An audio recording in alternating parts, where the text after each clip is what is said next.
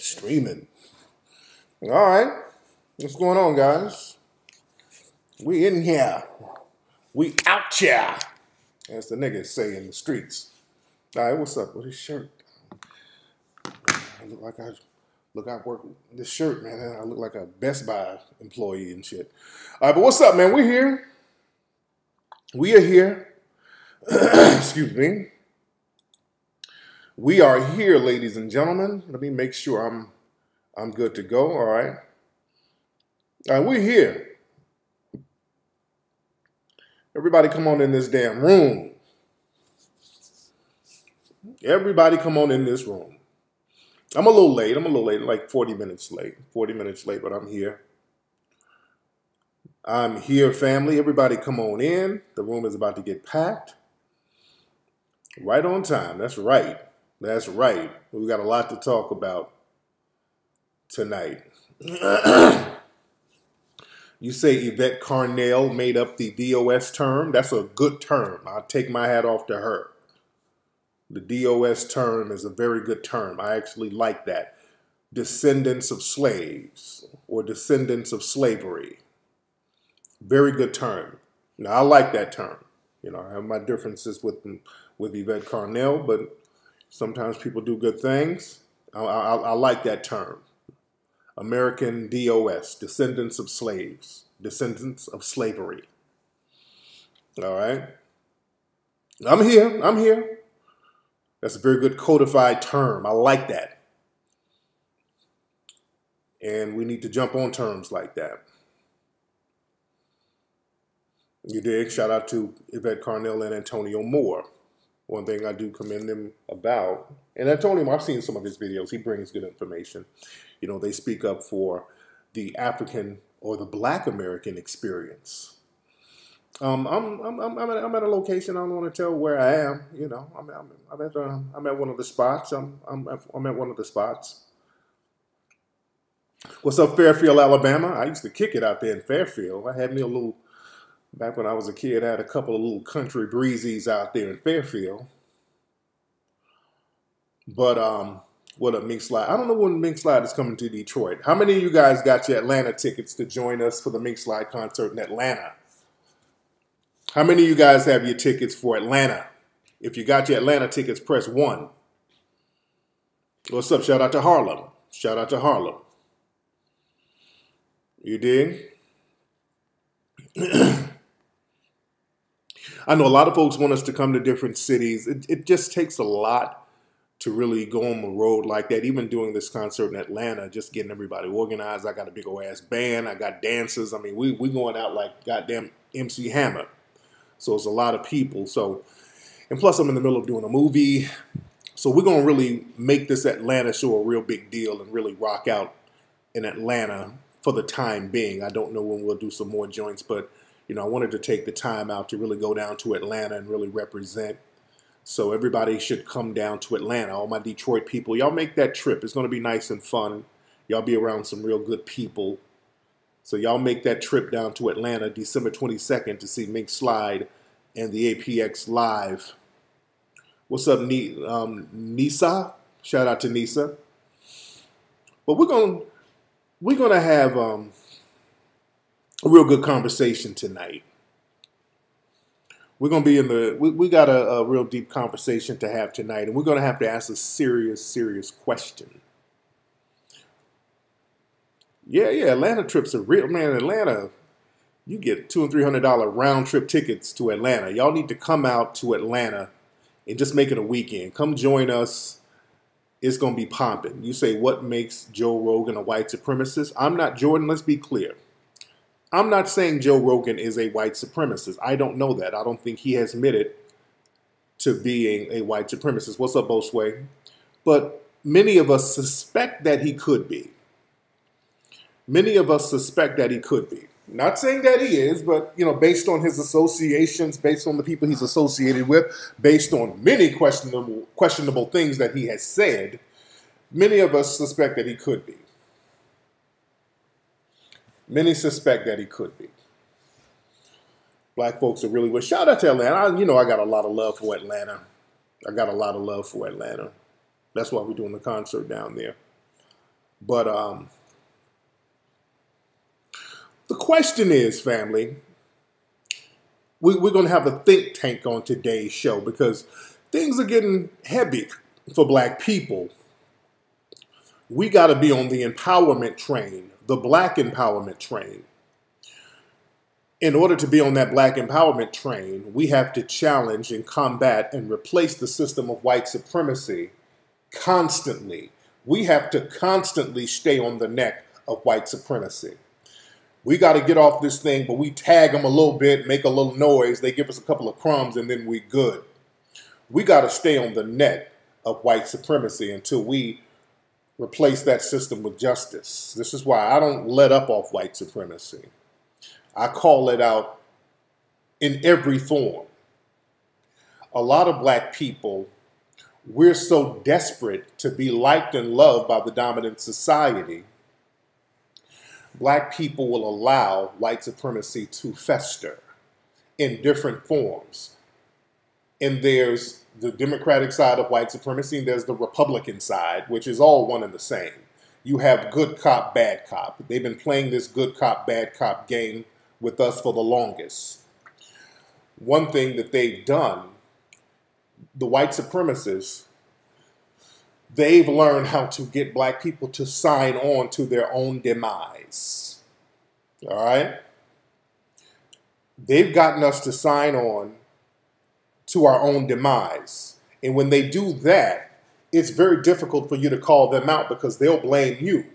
When you say, hey, man, you just ran a trick on me. No, you wanted this. No, black person, you wanted this. For example, this is why I want to talk with the Clintons. When Hillary was running for Trump last time and Bill was out there campaigning with her, some people were confronting him about them damn drug laws, and then he went full white supremacist. Bill Clinton went full white supremacist. He said, wait a minute. There were all these 13-year-old crackheads out here, and it was people in the black community. It was the black leaders who wanted me to do something about it.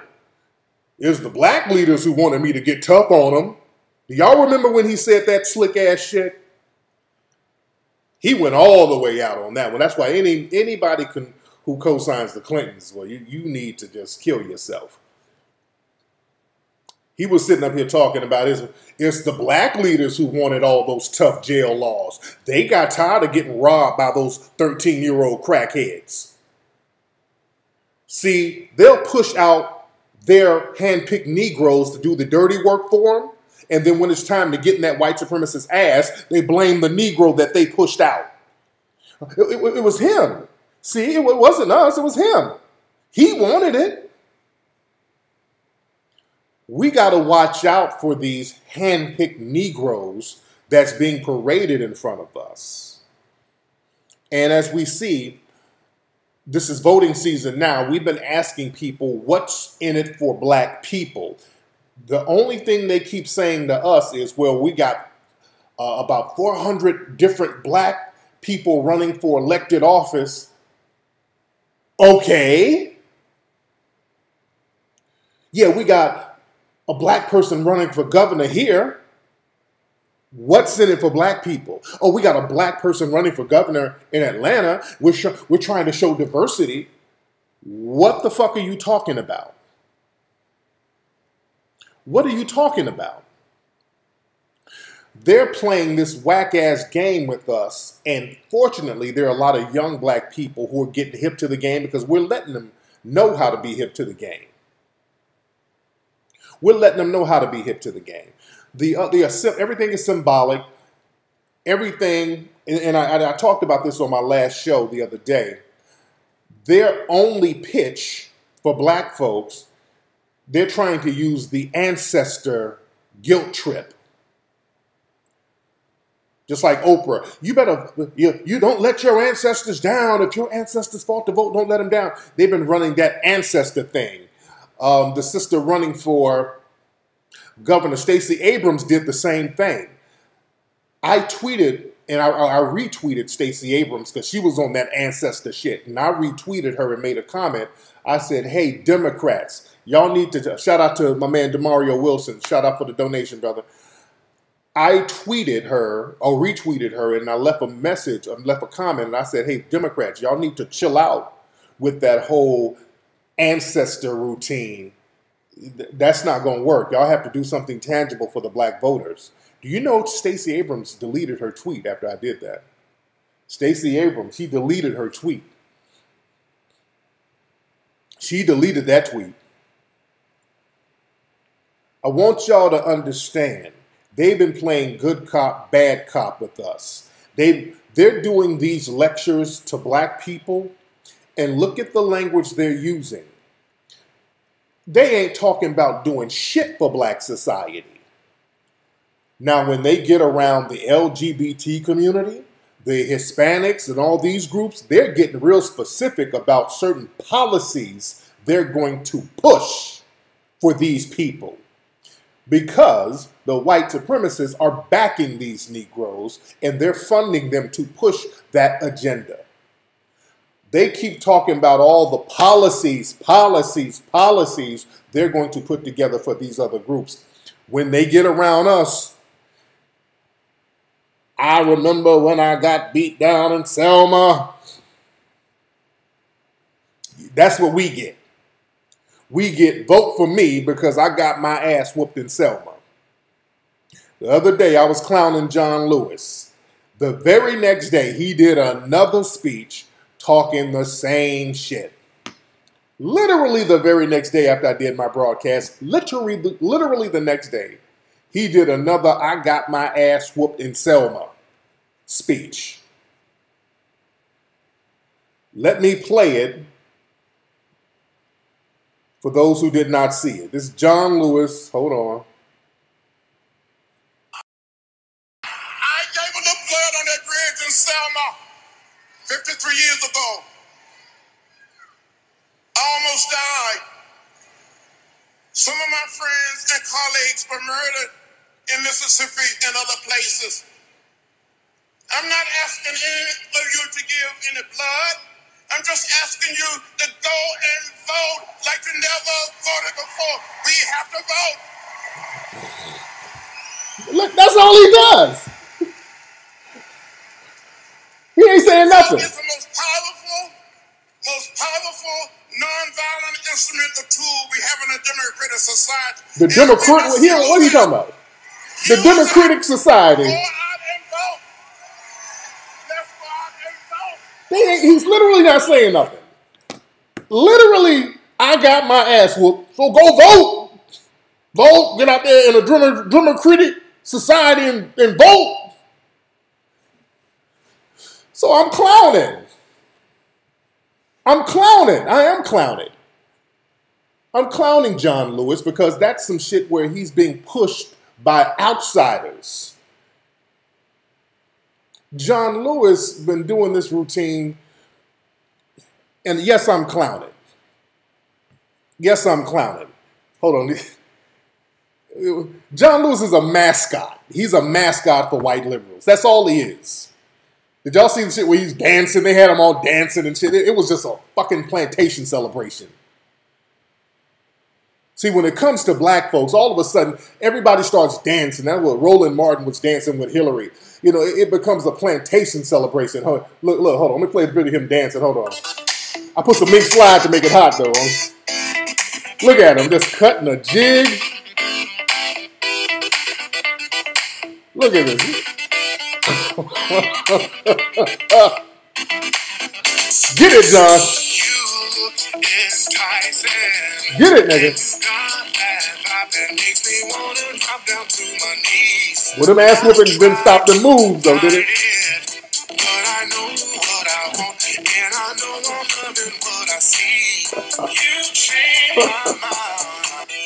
Oh, Lord.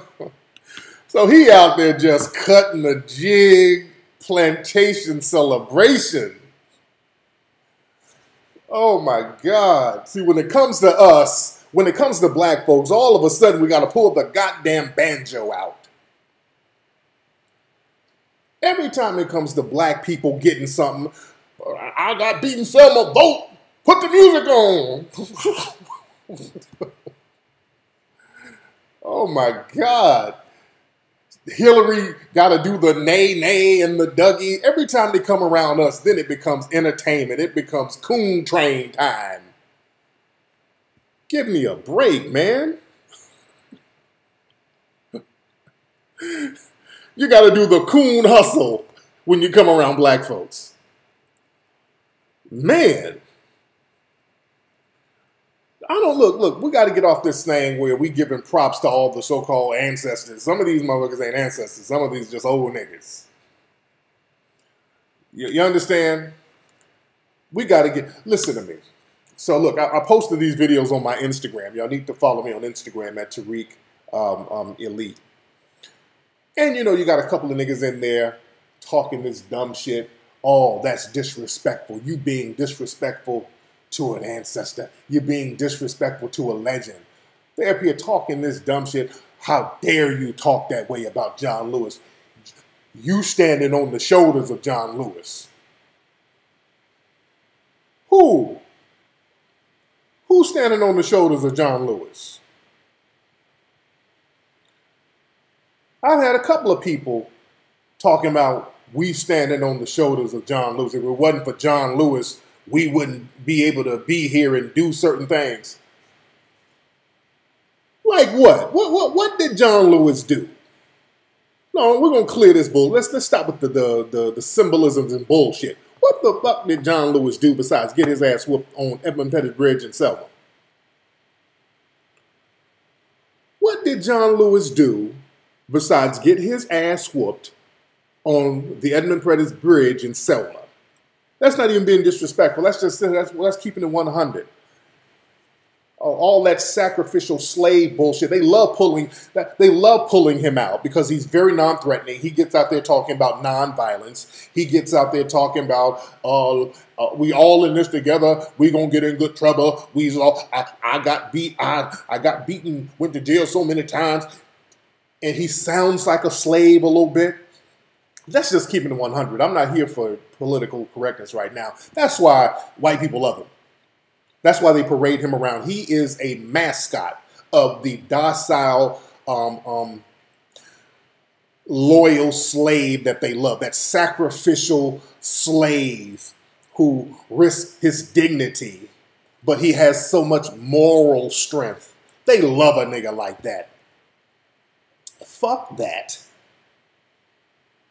They love that Uncle Ben, Uncle Tom. See, that's Uncle Tom's Cabin was about that. About Uncle Tom sacrificing his life, a sacrificial slave. He's doing the right thing. Fuck that. Do you understand me? Fuck that moral shit.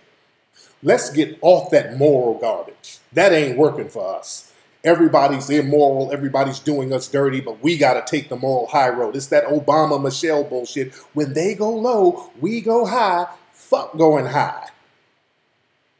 We need to go equal. Treat everybody else the same way they treat us. I'm done with the moral high road bullshit. It ain't working. I ain't John fucking Lewis. I ain't about to get my ass whooped for all these other groups so they can turn around and shit on American DOS. What the hell did John Lewis do that we're standing on his shoulders? He didn't do nothing to get his ass whooped in Selma. That's why he can only talk about that. Whenever you see him, he can't talk about nothing, no legislation that he got done. See, a lot of niggas try to piggyback off Dr. King and other people. No. You ain't doing that. You ain't no Dr. King, brother.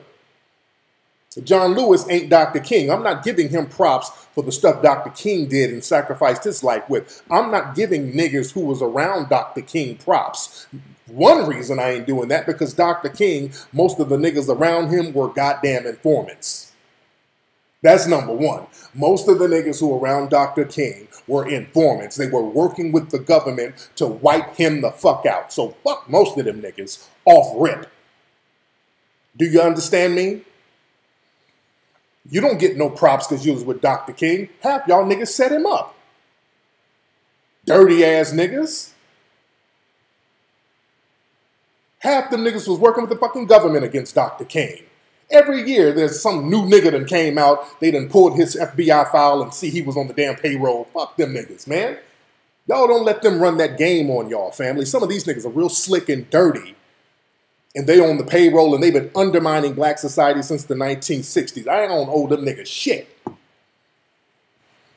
You dig? A lot of them old boule niggas, all of them. Fuck them, dude. Niggas are cooning, and we calling you out for your cooning. We calling you out for your cooning. And John Lewis, he ain't doing nothing for black society now. All he's doing is being a mascot for other groups, ushering other groups in, trying to compare the black American struggle with all these other groups. You dig? So we're going to have to start trimming the fat as far as that. We're going to have to start calling out the John Lewises and all these people, along with the white supremacists, because, again, we can tackle the white supremacists, but there's Negroes within black society that we got to start looking into and backing away from and not letting them run that okey doke on us. That's why with the whole voting thing, I've been like telling people, if they're not going to put a black agenda on the table, these people are your enemy. We ain't out here to vote just to be voting. They got LGBT on the table. And if you look at Stacey Abrams and the other dude, you know, there's a lot of rumors about them sexually. I can't confirm or deny, but there's a lot of rumors about them sexually. You dig? There's rumors about Obama sexually. These people definitely have an LBGT agenda. You dig? And I want y'all to notice something too. When the Democrats were in office, you know, they had all these jobs, all these boule, jack and Jill niggas, and also a lot of these immigrants. And that's another thing. There's two types. You got the non-black immigrants and the black immigrants. You got to watch out for both. On my last show, I talked about some of those non-black immigrants, some of the Hispanic groups coming over, some of the Asians coming over. We're bringing these people in, and you know they're flipping on us, eating off of us, flipping on us. That's one thing. Another thing we're going to have to look at, family. This is a hard pill to swallow. It's brothers and sisters coming from Africa and the Caribbean. We're going to have to start taking close looks at cats, family. We're going to have to take close looks at some of the people coming in from Africa and the Caribbean.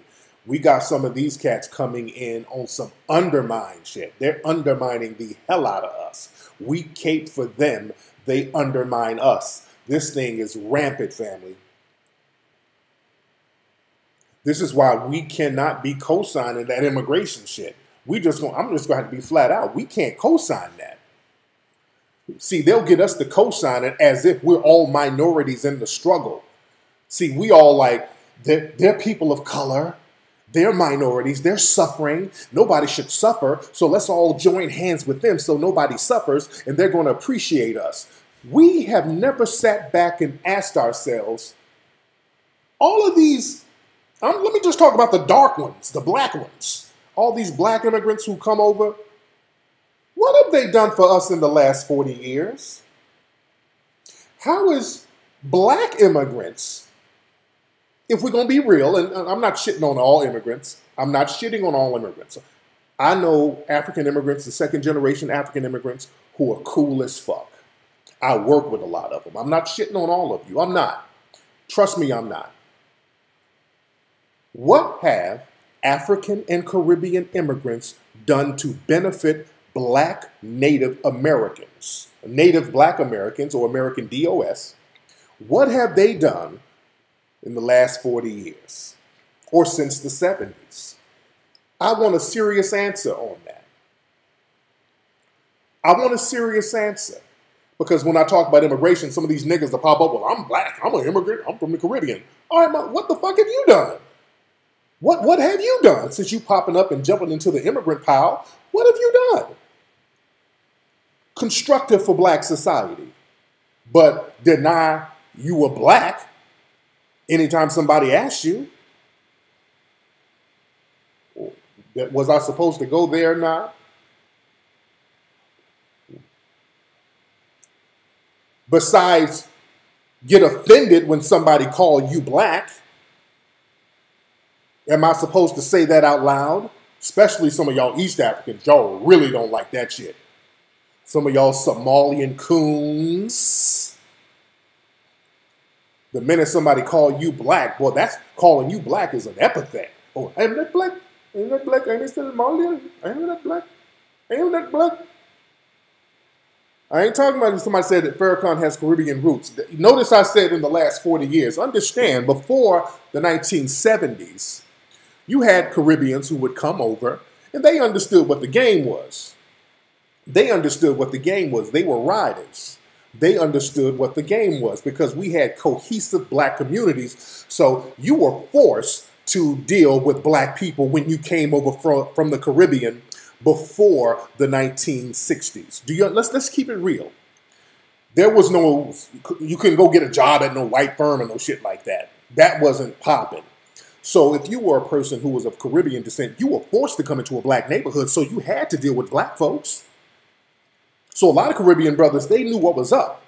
So they brought that Caribbean spirit, they brought that real energy, and we were prospering to a certain degree when brothers were coming over and brothers and sisters were coming over from the Caribbean then, because you didn't have white zaddy all in your ear offering your ass butter biscuits and jollof.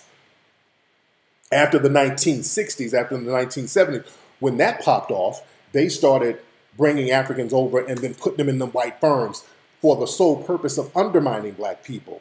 When they had to get rid of all those laws that were discriminatory for black Americans to get jobs and to move into certain places, that's when they started bringing immigrants over and undermining black Americans.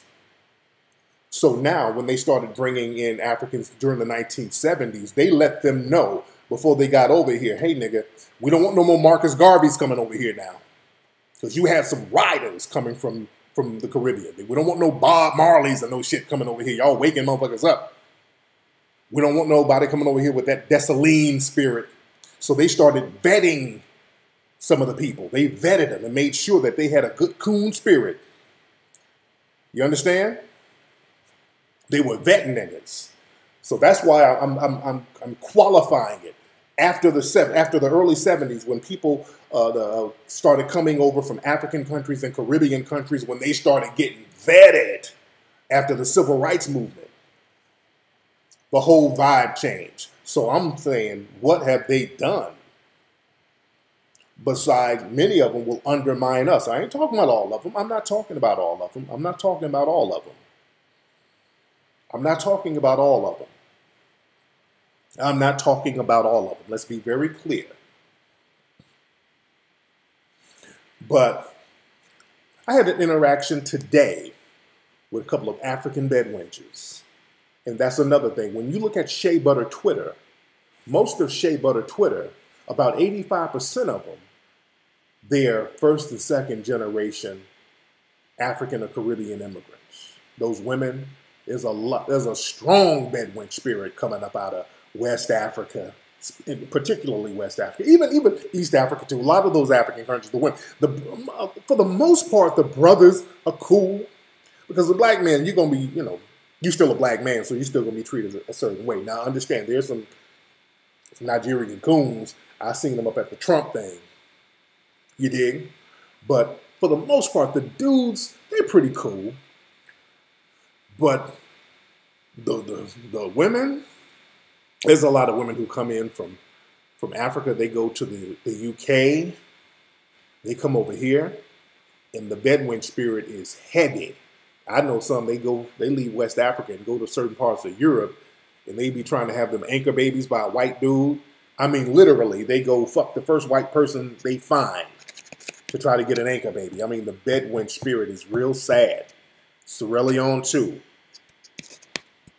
But if you look at, we've been outing a lot of they come over and try to claim to be feminists, black feminists. Look, whenever you see somebody on Twitter talking about they're black feminists, look at their background. I'm telling you, about 85% of them, West African immigrants. They got them West African names. Look them up, dude.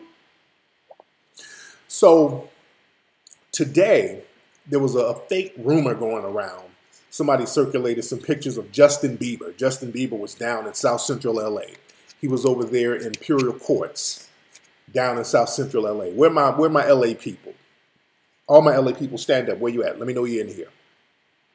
All my LA people, stand up. Let me know you're in here.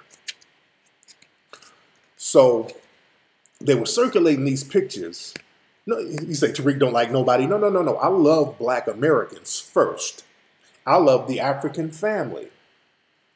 When I go to Africa, I got nothing but love. But I don't love people to the point where I'm just going to detriment the rest of society by bringing folks in and not vetting them and letting them undermine us. And what happens, the brothers and sisters in Africa are cool, but when certain people are vetted to come over here, they're vetted to undermine us, and we're going to have to start looking at that. But let me talk about this. So Justin Bieber, there was some pictures of him. He's down in L.A.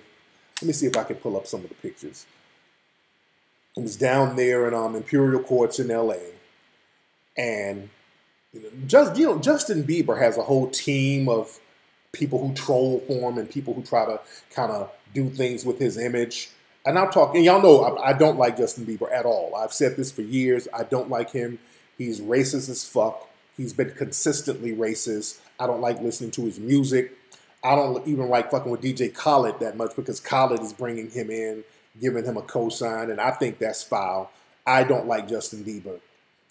When you show that you're a racist, you get around your white friends telling nigga jokes. He's been caught doing that a number of times. He got into a fight with somebody in Ohio, was calling the dude a nigga. I just don't fuck with Justin Bieber. You don't get no pass from me. I don't care about the whole sad puppy dog look. Hey, I'm sorry, I want to do better. Fuck you, nigga. Get on somewhere with that shit. I don't care about your black rapper friends. I don't care. You dig? So they've been trying to butch his image up and kind of clean his racist image up. You know, he started off as a kid singer, but they had to kind of make him a bad boy. So what they would do, they would stage these fights with paparazzi. Them shits was so staged, it was ridiculous. The shit's so staged, it's a damn joke. So with him, they're trying to do two things. Number one, they're trying to give him some street cred, make it seem like he's a real down-ass dude, make him seem like he has an edge or something like that. Okay, come on, man. Hold on. Justin Bieber. Okay, let me find the pictures. So, okay. So, they had him down there. He was down there. They got him down there doing push-ups and shit. 16, 17, 18, 19, 20,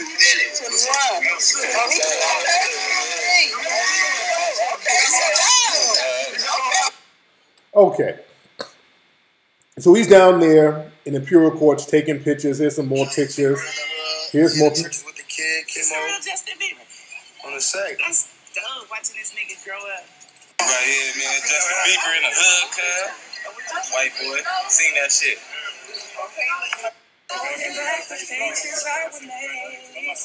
Hanging in the hood. Oh, okay. So they're trying to make it seem at first, like first somebody lied. One of his people tried to put out a fake story talking about his car broke down in the hood, and he got out there talking to everybody and chopping it up in the hood. First they tried to do that lie. Y'all know I hate Justin Bieber. I don't like him for shit. So they're trying to make it seem like he's a G. Black folks in the hood respect him. He's down there getting love in the hood. And I said, listen to me. You don't go to Imperial Courts down in Watts. No matter who you are, first of all, let alone a Justin fucking Bieber. You don't go down there unless your hood paperwork is in order. You don't go down to none of those places on Imperial Highway. You don't go down to Nickerson Gardens. You don't go down to Imperial Courts. You don't go over there to Jordan Downs. You're not going in none of those places unless your hood paperwork is in order. Do you understand me?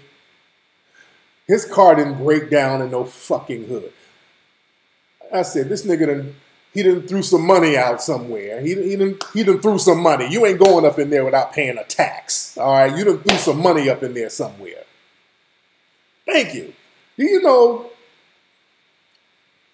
some bedwenchers started attacking me? They were like, well, hey, wait a minute, Tariq. There's one Negro bedwench, African immigrant mammy, another one who works at BuzzFeed. Well, Tariq, how do you know? How do you know that he just wasn't over there hanging out? And she lives over in the UK. She's one of these African immigrants over there in the UK, bedwench. And on her page, she's all hugged up with zaddies and Asian zaddies. I said, ma'am, hold on. First of all, ma'am, are you caping for Justin Bieber? She's like, yes. Okay. All right. I said, ma'am, do you honestly think that Justin Bieber's car broke down in Imperial Courts and he just started hanging out? Do you think that? Well, it's a possibility. I said, ma'am. Well, it's on Twitter. I'll retweet her. It's on Twitter. I'll retweet her dumbass. I said, ma'am, I used to live out there. You telling me that I don't know how the politics in my old neighborhood go, and you in the UK, and you trying to tell me I don't know how the politics go in a motherfucking neighborhood where I lived? I know that. I used to hang out in that area. I know that area. Yeah, you know more about LA than me? Really? Really? Motherfucker, I got South Central on my arm. You know more about the politics than me? Really? Yeah, you just a hater. He could have been out there. People love. Stop. Then I explained. Justin Bieber was connected with a church. It's a church out there. It's a church that is a liaison with the Watts Empowerment Community Center. You dig? There's a community center, the Watts Empowerment, and Watts, that's another trick bag too.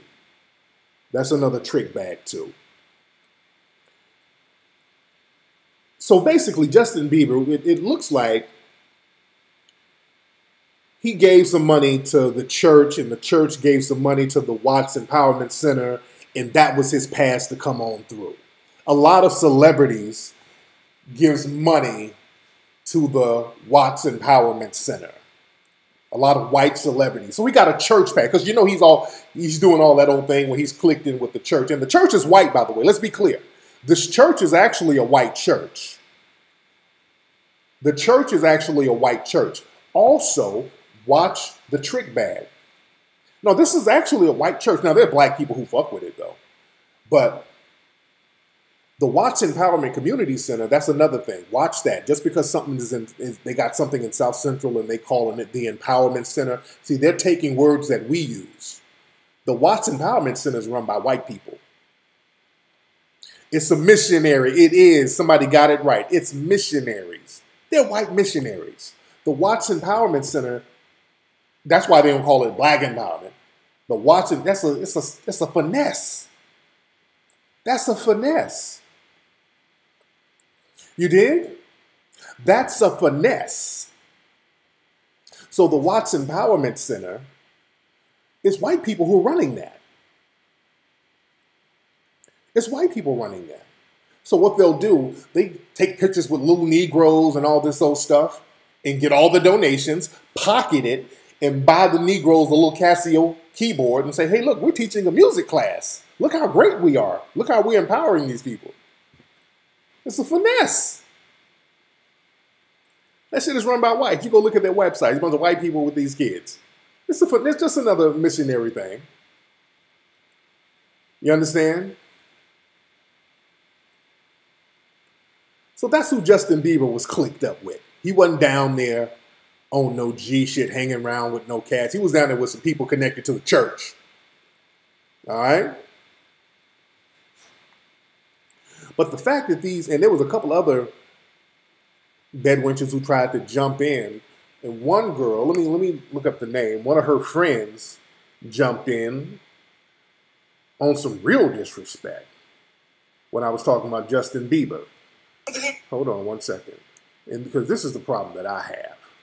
And this is why we're going to have to clean up the bullshit. Hold on. Come on, thing. Why am I... When I need this shit is acting slow. All right. Let me pull it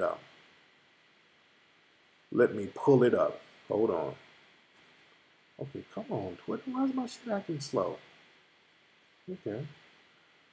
All right. Well, we in here heavy tonight. We in here heavy tonight. We are in here heavy. Okay. Let me find it. Let me find it. Let me find it. Where is it?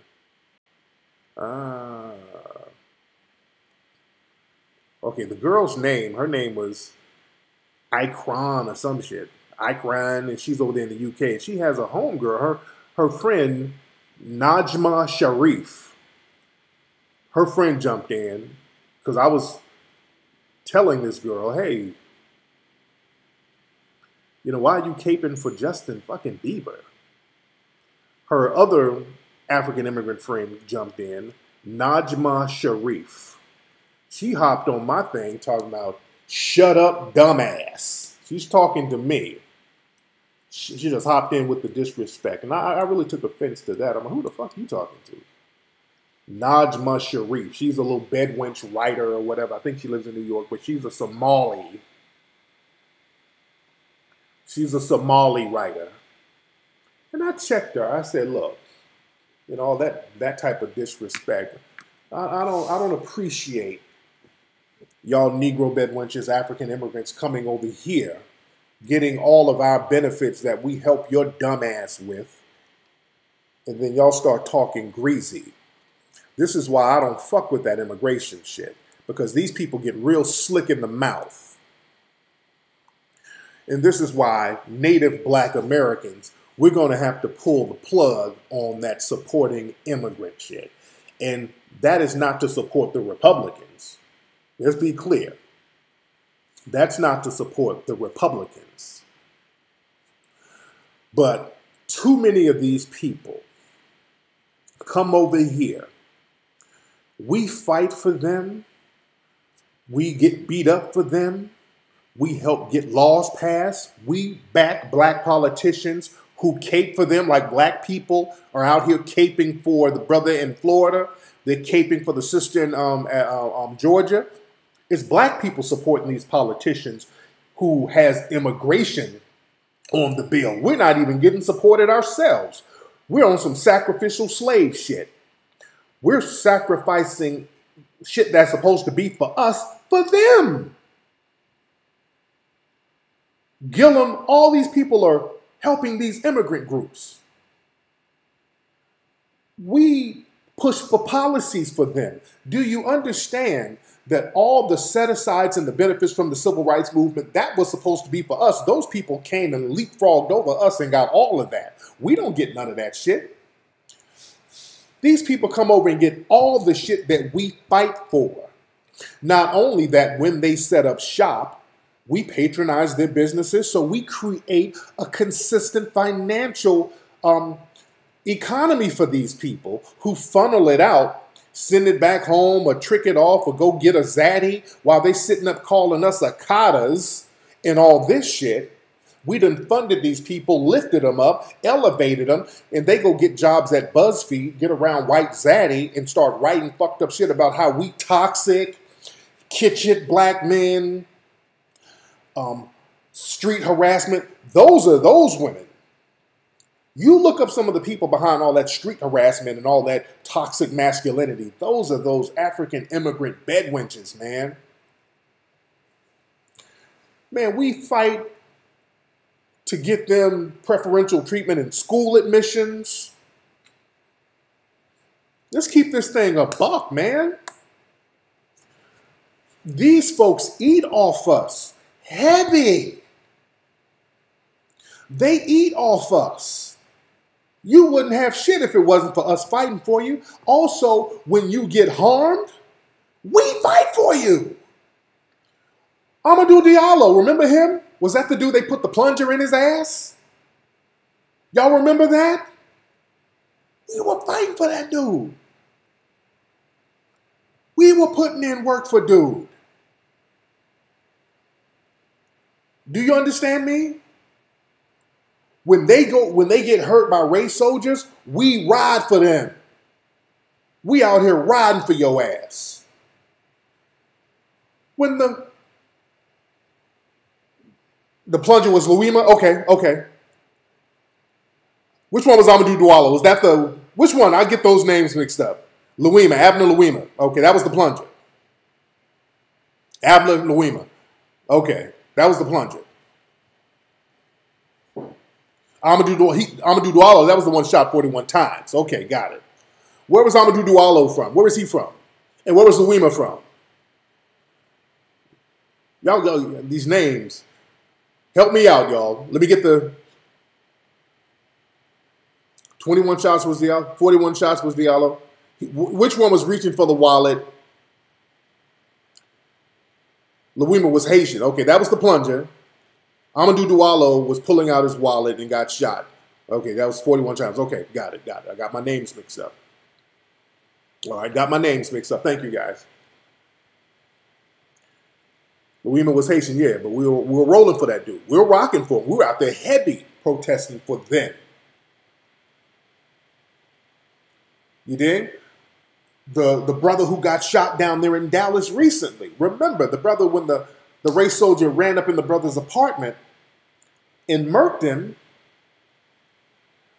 He's an immigrant. Remember, he's from like St. Lucia, right? That brother down in Dallas, he's from St. Lucia. Or one of those islands. You understand? Amadou Diallo was from Guinea. Okay. He's from Guinea. We rock with both of them. Got it?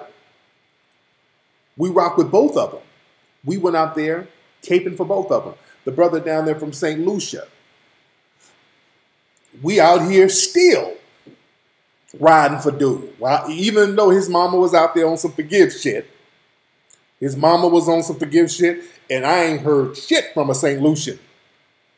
I haven't heard shit from no St. Lucians at all.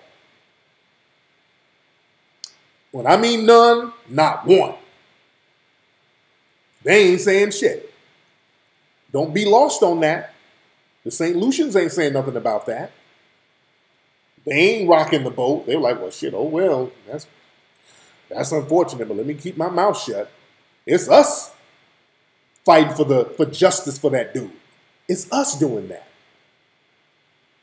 Haile Selassie advocated for black Americans to live in Ethiopia. Haile Selassie, he was the dude. He was that dude.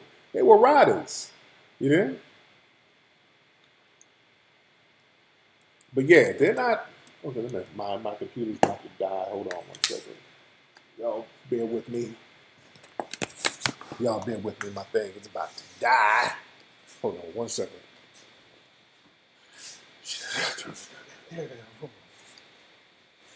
Hold on 1 second, guys.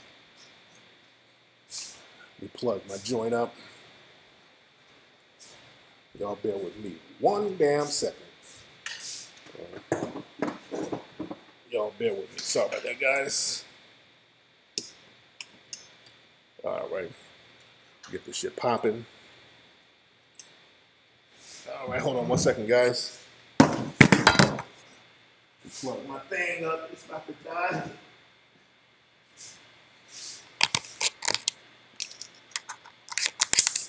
Sorry about that, guys.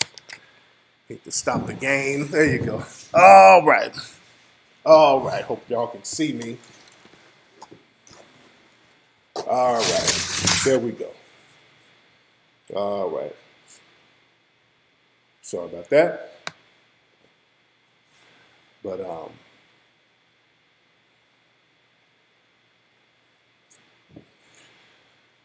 yeah, Diallo was not Ethiopian. No, he wasn't. He wasn't.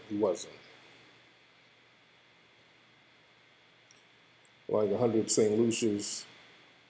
Ain't no 100 St. Lucians. And nigga, you better hold your own nuts. You can call it anti-immigrant. It ain't anti-nothing. This is pro-Native Black American. So this ain't anti-anything. If you think it is, I don't give a fuck. How about that? If you think it's anti-immigrant, I don't give a fuck. How about that?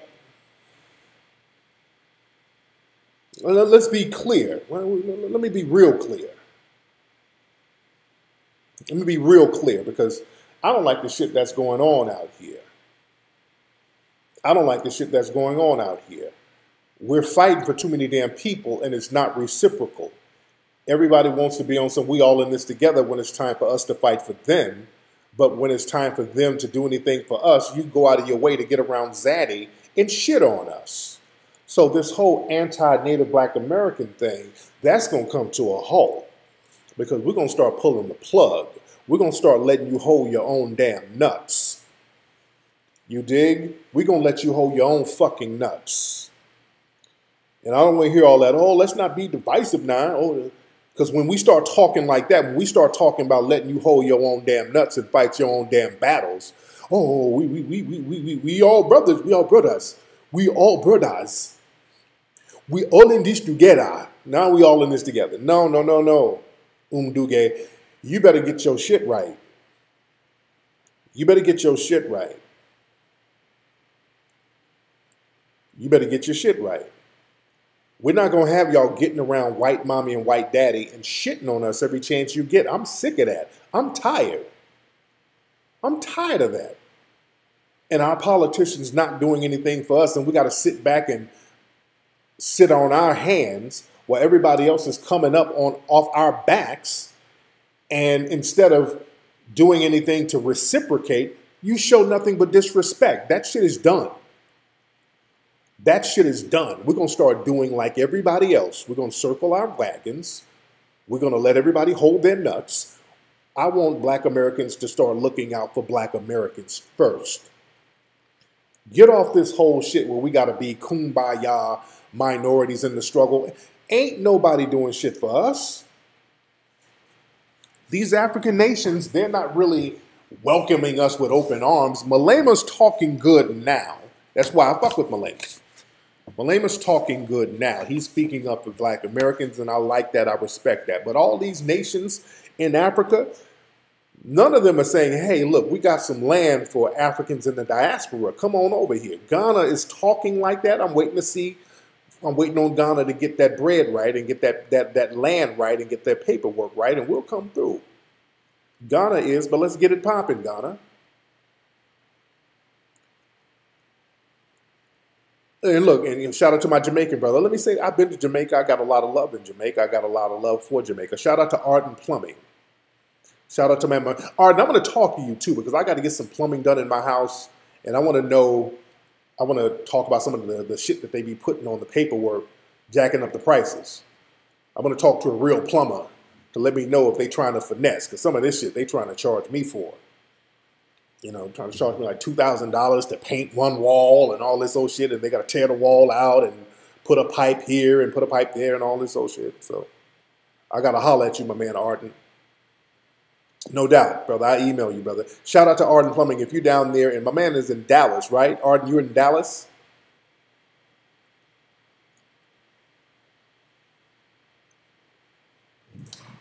You St. Lucian, but you identify. Shout out, and look, much love to y'all, man. Much love to the St. Lucians. We rocking with you. We rock with you.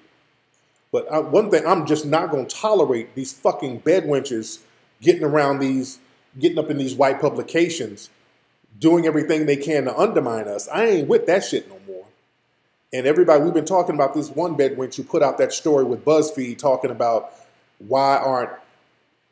how come the Me Too movement ain't targeting hip hop artists because of their sexuality, their sexual indiscretions or some shit she wrote. And that was a Negro bedwench, African immigrant over there at BuzzFeed writing that bullshit.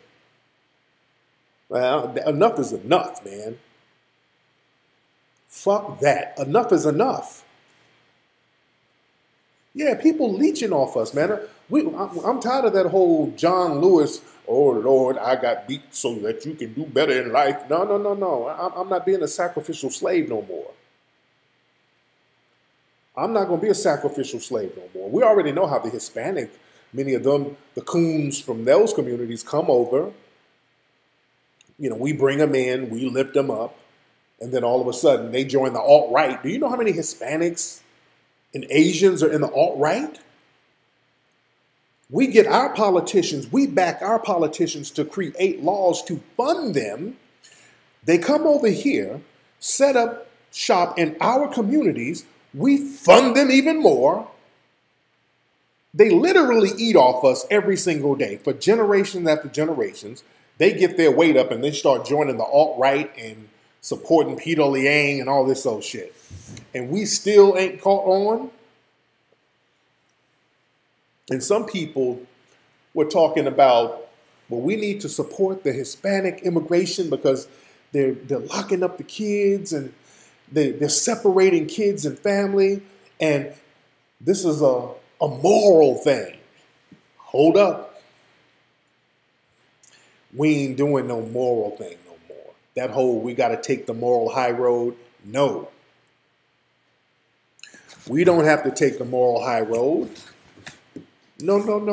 We don't have to take the moral high road. They hold their own nuts. They're going to have to hold their own nuts. We're not doing that moral high road thing because that moral high road thing is basically they want us to save them from themselves.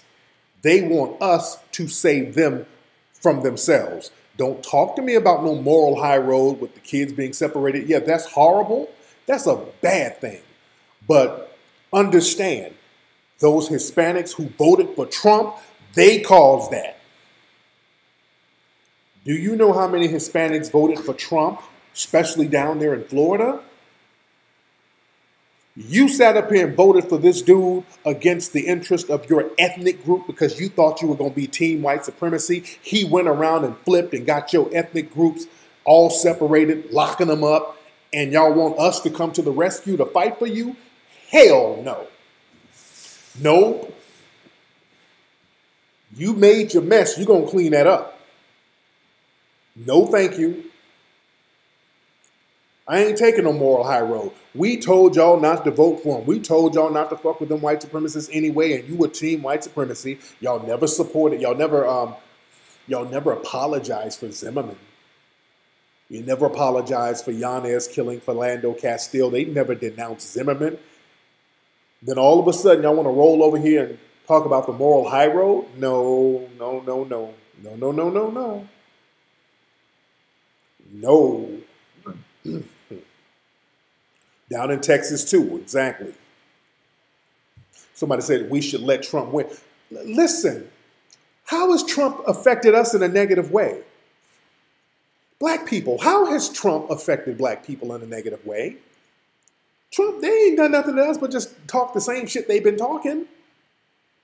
I'm going to tell y'all something, black people.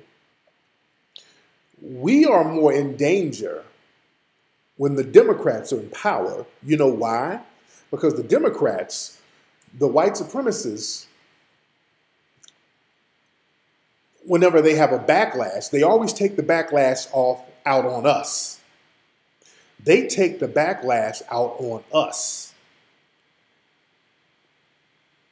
And when race soldiers and all these white supremacist groups start taking their angst and their backlash out on us, the Democrats don't do anything to protect us. We get these fuckers in office. We push for them. We push for these immigrants. We go out and vote for them. And they sit up and let us get slaughtered and don't do anything to protect us. They don't do shit to protect us. But build more jails. They're no better than the Republicans. And I'm not saying vote Republican at all. But we can't keep playing this game of good cop, bad cop with these people. And we got to make these fucked up choices between syphilis and gonorrhea. That's what we're doing. We're making a choice between syphilis and gonorrhea. We got to sit up and be like, well, gonorrhea, it don't hurt that bad. Syphilis, oh shit, your dick be itching. But, you know, we got to make this dumbass choice. No, I ain't choosing none of them. If you ain't talking about anything that's going to heal my situation, I don't need you. I just do what I'm doing. I'll save gas money. You understand? We have to look at it in those terms. It's a lose-lose situation. More black people got killed under Obama than any other time in this history, in the history of this country. More black people got killed under Obama. And with these white supremacist groups, they're looking to start looking for a reason to attack us. And that's my thing. I'm not voting for nothing unless y'all do something about these white supremacists attacking us, unless you commit to doing something. Say, hey, we're going to protect black people on this level. Y'all ain't saying that. Y'all not doing that, because if y'all get elected, we're going to eat that. We're going to eat that. They're already trying to get at us. Did y'all see the video? I posted a video. Let me see if I can find it. It was a sister in South Carolina. Some couple of suspected white supremacists tried to get up in her house. And that sister had a gun on their ass. That sister had that thing and bust one on dude. Hold on, let me see if I can find that. Y'all bear with me. Let me see if I can find that. Hold on. Excuse me. Let me see if I can find it. Hopefully I got it. Hopefully I got it. Hold on. Let me see if I got it. Hold on 1 second. Let me see if I got it. Y'all bear with me. So I probably, let me see if we can hold on, bear with me. Let me see if I got it. Because, yeah, this is why, sister, here it is. This happened in South Carolina. Check this out. Norfolk Circle in Anderson County is usually a quiet place, but not early this morning when Ashley Jones heard people outside her home, followed by banging on her front. See him in this home security video. She called 911 and I went to the side of my bed and I grabbed our gun. Before this mother of 3 girls knew it, a man was forcing his way inside. Banging again, bang, bang, bang. So then he kicks the door in. As soon as he kicks the door in and tries to take a step in my house, that's when I shot him and he ran off. Something just came over me and like I got calm, like my heart slowed down and I got calm and I just got focused. Deputies were on scene right away, arresting him and a woman outside. This mother says the incident has left her kids scared, but she's thankful she had protection. Because if I didn't have any kind of weapons, I don't know what I would have did. I mean, that guy was kind of big, so I wouldn't have been able to fight him off. I've never thought I would have to shoot that gun, ever.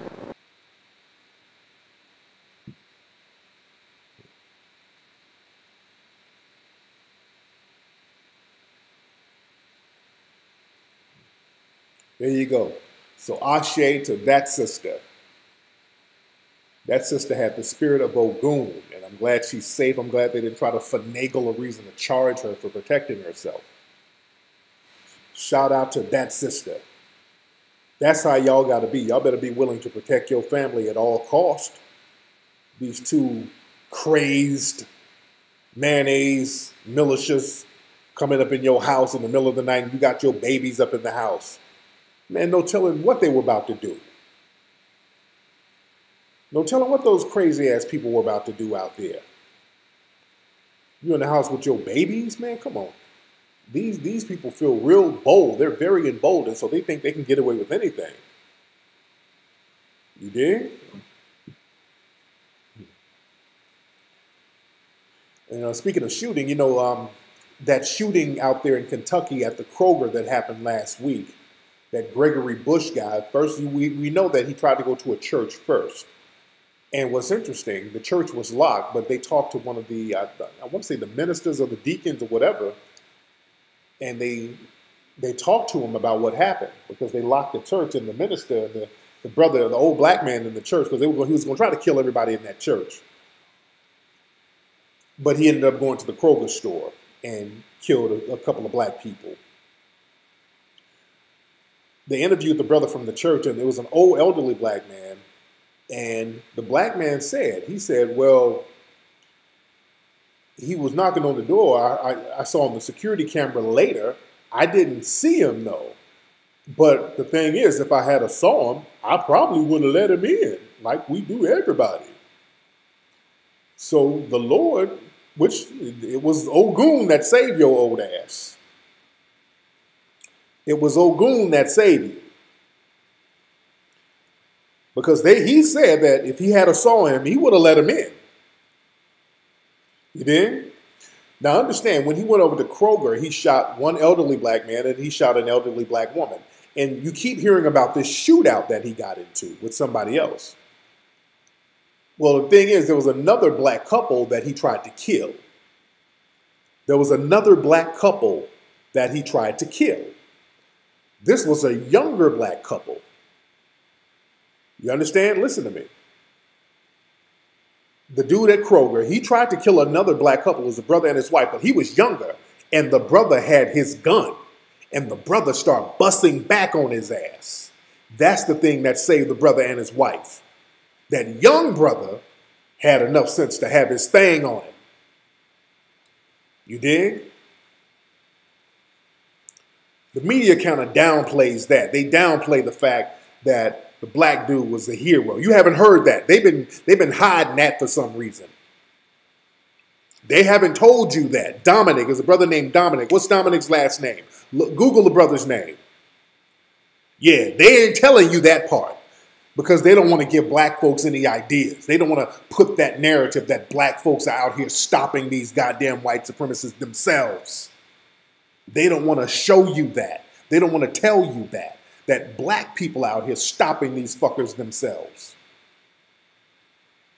Yeah, it was a black dude who was busting on that white supremacist and got him to back up off everybody. You dig? Yo, the NRA real quiet. All that. Normally, the NRA loves the whole, the good guy with a gun stop the bad guy with a gun. They love doing that. Anytime there's a white school shooting, they always point out some security guard who shot back. Like, hey, look at this guy. It's a good guy with a gun. And if it wasn't for the good guy with a gun, it could have gotten worse. They love running that bullshit. Yeah, Dominic Rozier, that's his name, right? Dominic Rozier. Look him up. Look that brother up. Just like with the sister who bust on the cat coming in her house. They've been kind of low-key about that. They don't want to show that. And even in the comments section of some of the places where the video is posted, you can see the mayonnaise supremacists in the chat rooms. Well, was it legal for her to shoot him like that? I mean, did he actually enter the house? Oh, they're trying to find a way to make the sister guilty. Well, did he technically cross over the threshold? I mean, you know, they really trying to, you know, nitpick to see, you know, there's a way they can flip it on that sister. You understand? See, the thing is, they move the goalpost when it comes to us. When it's a black person doing something and they get punished by a white person, they always justify it. If a black person does something and the victim is non-black, or the so-called victim is non-black, all of a sudden it's a moral thing. The black person wasn't supposed to do it. All this, just like this video of this school fight. Let me show y'all this. This black teacher with this Hispanic student. And this Hispanic student is trying to intimidate this brother. And this brother kind of put hands on him a little bit. Look. You see, he just hit him with a ball. He just hit this brother. This is a 64-year-old black man.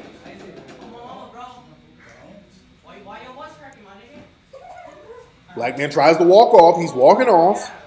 The kid is standing up there talking greasy.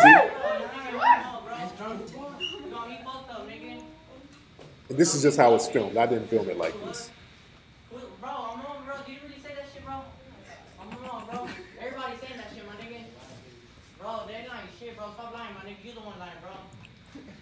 He's talking greasy still. It's all up in the brother's face. You dig? All up in the black man. This is an elderly black man.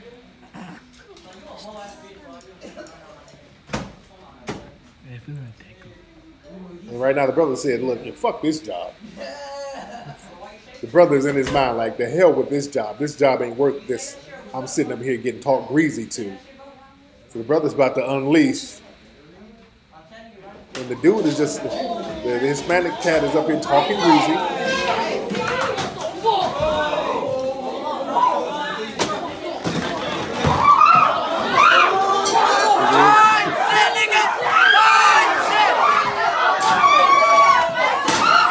The brother said, fuck it, I'm going to lose this job anyway, so let me just go ahead and go all out. They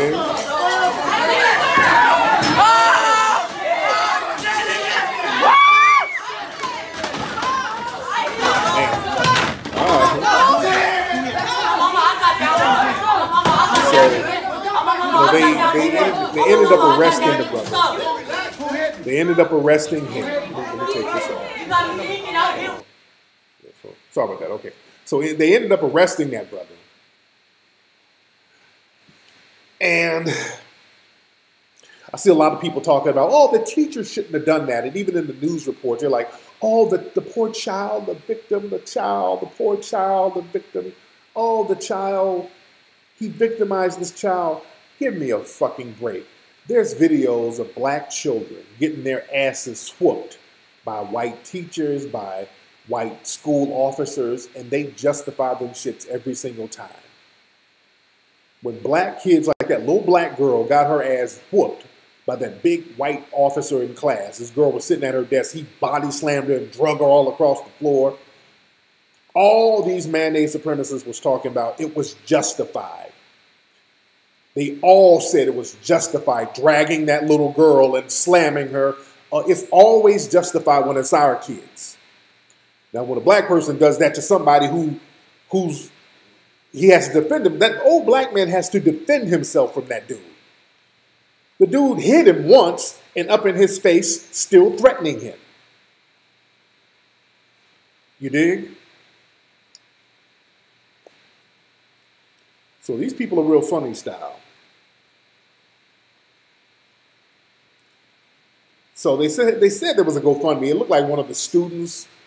And I don't like promoting anything where it's not the person directly affected, because sometimes you get a lot of people trying to run a little scam thing going on. So, but we do need to. I'm going to find out who the brother is so cats can look out for him, because you don't deserve. That's an old black dude. Somebody in your face trying to punk you out and intimidate you, that ain't cool. You dig?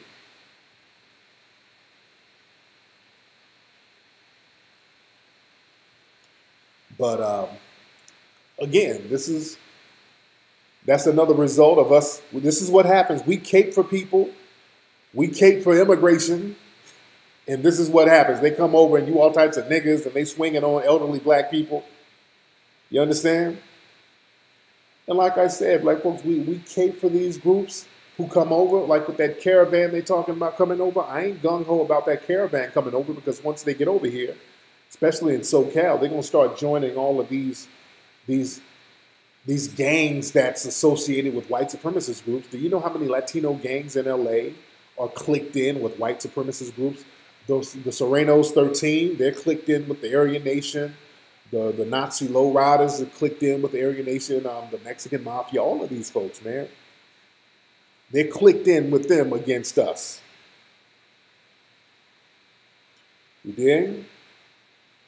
And with the brother getting in that situation like that, I mean, they said he's the band teacher. Now, I heard that they were messing with that brother for a long time. That's not the first time those kids were rocking with him and messing with him like that. You dig? Man. But yeah, if his pension is gone, we need to look out for him and make sure he's good.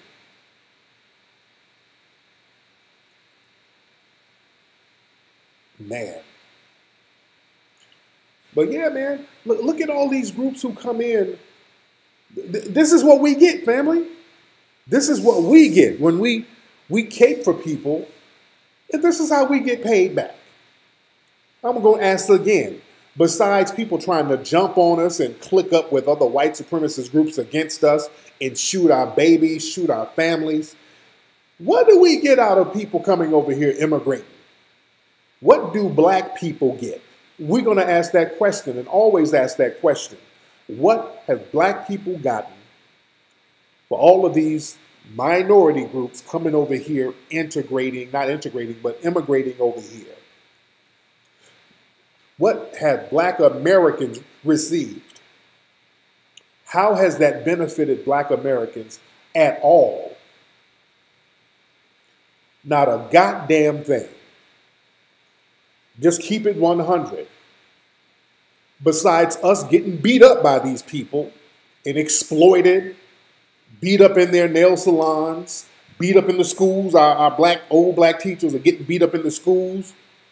And then when I see all these people clicked in with the alt-right throwing up the little white supremacist hand signs, and then y'all telling me to vote because immigration is a moral issue that we need to stand behind, I'm like, why?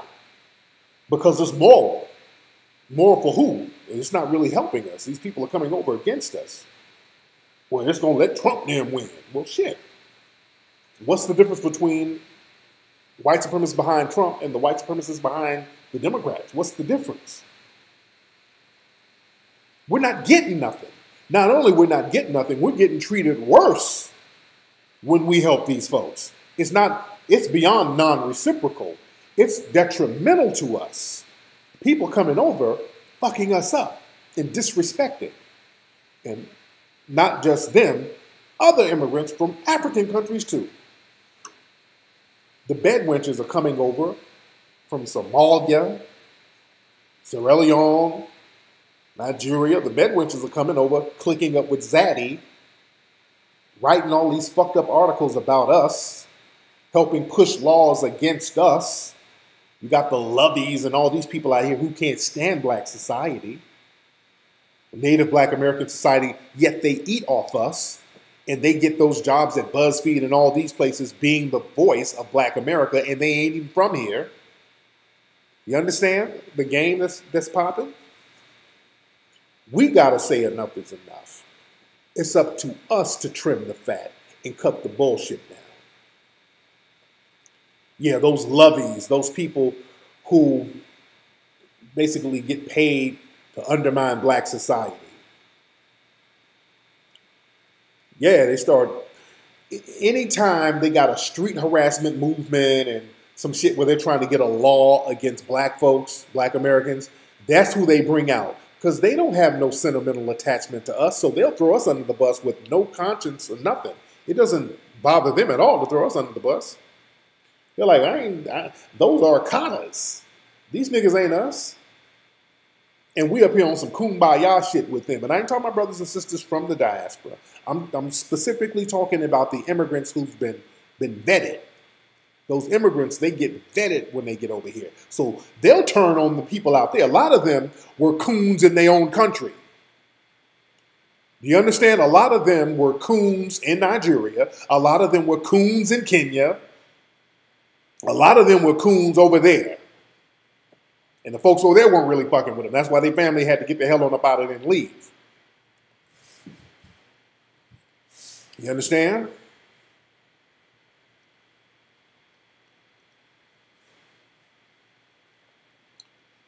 So we got to circle our wagons, family. And I want black Americans to understand. You have a very unique history. Don't let anybody compare their struggle, compare their history to yours. See, black Americans, we get beat down so much, we forget who the fuck we are. We are unique in black America. Black Americans are very unique. We've done shit that nobody in the world has done. Black America, we've created shit. We've withstood shit. We've been the moral fiber. We've let people rise off our backs. Black people over here, we fueled a global economy. We built a nation, the most powerful nation, off our backs for free. We've been the moral compass of the world. Us over here. Black Americans, that's why you go anywhere, motherfuckers trying to emulate us. Motherfuckers wearing the shit we wear, doing the dances we wear, rapping like we do. We are, like Claude Anderson said, we are exceptional people. Nobody can compare themselves to us. Everybody eats off us. All these other immigrants come in and eat off us. If it were not for us, these folks would be somewhere on their ass. We got to stop letting folks eat off us and then turn around and try to mistreat us. They're going to have to put some respect on our name. We're going to have to let them know, because if it weren't for us, they couldn't get none of these goodies and benefits. They ride our backs to do it. That's why whenever they have some kind of march for immigration or some kind of march for LGBT rights, they got to bring us out there. They have to bring us out there because they can't justify saying that they've been mistreated. based on your sexual preference, based on you coming from another country by choice. Do you understand that? We didn't come here by choice. We're the only non-immigrants here. We're not immigrants. We are not immigrants. We built this bitch. We are not immigrants. Do you understand that? They're going to have to put some respect on our name. So this is why they bring us out. They have to align themselves with us when it's time to get the goodies. That's the only way to justify getting the goodies, is sitting your ass up here with us standing next to you, which we got to stop that. That's why they got to get those African bedwenches to stand with them and act like they one of us. No. They go get some of those bedwenches from West Africa to come over there and stand with them. Like, look, me and this African American. That ain't no African American.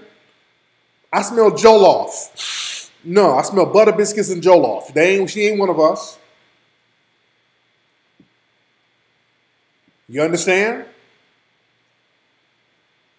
Just like Claude Anderson said, black people should abandon affirmative action, because affirmative action, nobody can justify getting it unless we're attached to it.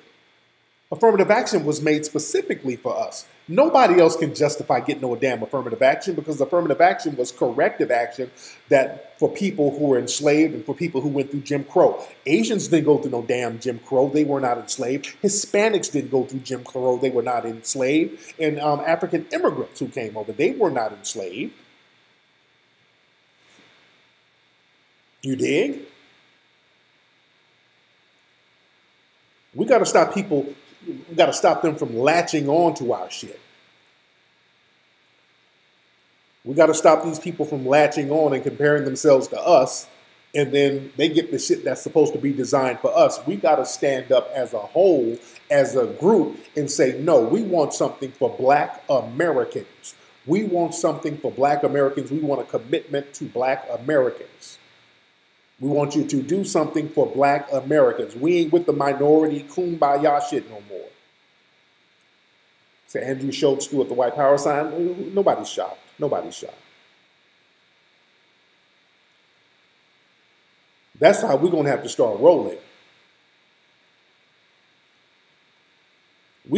Claude Anderson said, let them have affirmative action. We don't get nothing out of it no way anymore. We don't get nothing out of it. Everybody else is eating off affirmative action. If we publicly bail out of affirmative action will collapse. If black people say we don't want affirmative action, it will collapse. We have to say reparations. Nobody else can stake a claim to reparations, see? That's why we got to use our words correctly. We got to say, hey, look, we need a reparation thing going on here. Fuck an affirmative action. We got to stop that minority thing. We got to specify black Americans, black Americans. And not these old sometimey niggas who claim black when it's convenient. You got a lot of niggas who claim black when it's convenient, but them East Indians, they don't march for nothing. They don't march for nothing. Not East Indians, I mean the East Africans. They don't march for nothing. You dig? They can't wait to get over here and kiss white ass.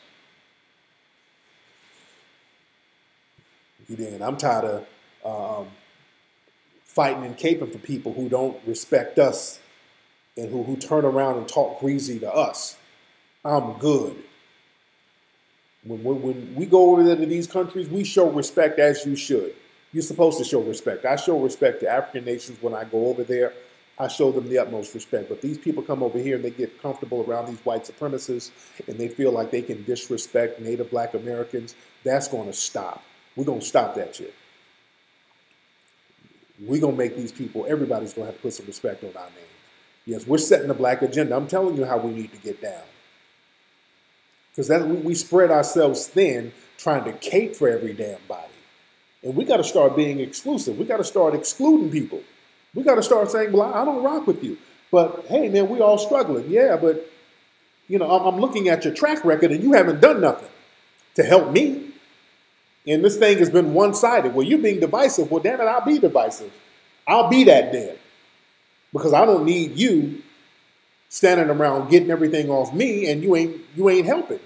As a matter of fact, you're hindering me. So if that's divisive, well, goddamn it, so be it. But I'm not caping for you. Go out there on your fucking own and cape. Go out there and challenge white supremacy on your own and see how that works.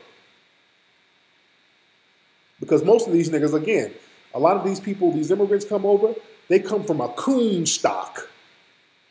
That's why over in their countries, it's 1 million of them, 20 white people whooping all 1 million of their ass. So that shows the mentality and spirit that they already have. You got a small group of white supremacists whooping your ass. And then you come over here with that caping for zaddy spirit. You're not going to challenge them here. You're not going to challenge all these white supremacists, but you can't challenge the 20 at your country that's taking over, who own everything. You can't even do anything about them 20. You too scared to raise up and knock them motherfuckers out. Out of fear. That kills me. How you in a country is 20 white supremacists in your country whooping your ass. You already living in a shack. You living in a shanty town. You ain't got nothing to lose. But I don't know if you're waiting on some magic butter biscuits that's supposed to be coming. I don't know what it is. You dig? Yes, now it's about to be the Chinese. And shout out to this brother. I saw a video in Angola. A Chinese dude called his African brother a monkey, and that brother slapped the living shit out of that Chinese dude. Shout out to him. You know, Angola, that's where they got a lot of cats from the Haitian Revolution. They got the Africans from there. Them Angolans, that's where capoeira come from. They slap game and kick-ass game has been on fleek for about 4-5 centuries. That brother slapped the fire out of that dude. I wish I had the clip on here. That slap was a monster. Remember, that's where capoeira comes from. Them Angolans were not fucking around back in the day. I thought it was from Kenya, but I heard it was from Angola, because I think the brother was speaking Portuguese.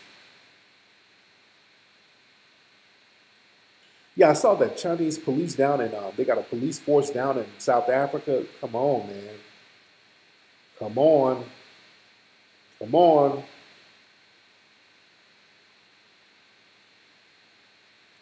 Man. Angolans were sent to Brazil. Yes, they were. Yes, they were. Man. Anyway, let me get up out of here, man. I got work to do and all that good stuff. But look. Well, we got a lot of people in here. Everybody, y'all following me, y'all hit the subscribe button, first of all. Everybody hit that subscribe button right there. It's damn near 5,000 of you. Hit that subscribe button. All right? Stacey Abrams is not married. Trust me. I was looking for a husband. I'm trying to see what's going on. And I have not seen her in any pictures with a man that looked like it was any way remotely intimate. I have not seen her in any pictures with no man. So I've seen her with some women, though, that looked a little intimate. But, you know, everybody hit the like button right there. Hit that thumbs up. Hit that like button, family. Come on, y'all. We got 823 likes. Let's get it to 1,000 likes right now. We got 10 seconds to get it to 1,000 likes on that button. Hit that like button right now. We can get 1,000 in 10 seconds. Let's get it.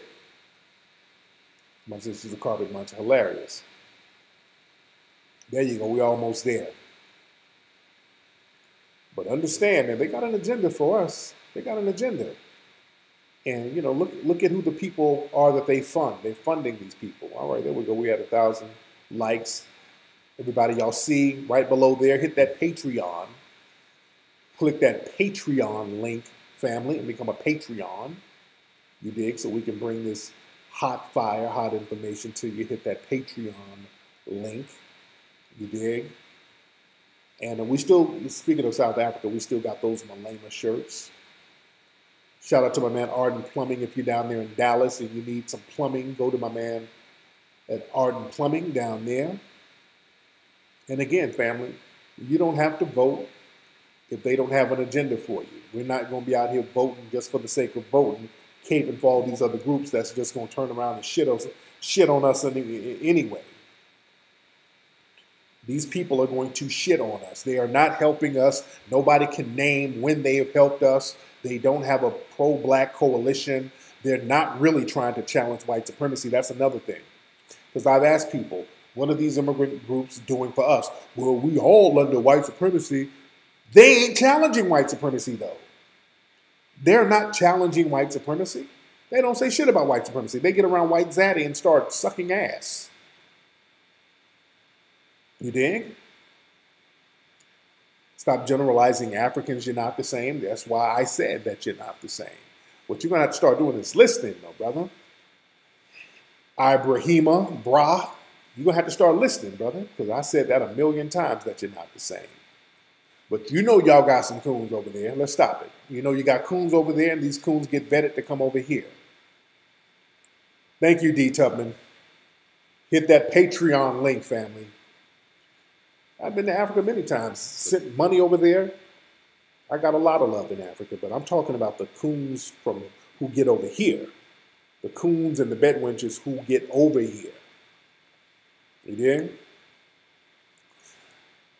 Okay, all my Atlanta people, don't forget to get your tickets to join us. Mink Slide, thank you very much, Samantha. Get your tickets to join Mink Slide live in concert in Atlanta. We're going to have a good time. December 22nd at the Center Stage Theater is Mink Slide, me, Mink Slide, and the APX. We're going to be funking out. Get your tickets right now at minkslide.com. Can your kids come? Yes, they can. We're not going to be doing anything nasty or sexual. It's going to be a good concert. We're going to be rocking out. Bring your kids. You can bring your kids to see Mink Slide. We're going to have a good time. You dig? Go to minkslide.com, ladies and gentlemen. And fly in. I love you too, Jacqueline. Fly in. If you're in Texas, fly in. You're in Nashville, fly in. You're in South Carolina, fly into Atlanta. Get your tickets, ladies and gentlemen. All right, let me get up out of here, man. Y'all have a good night, man.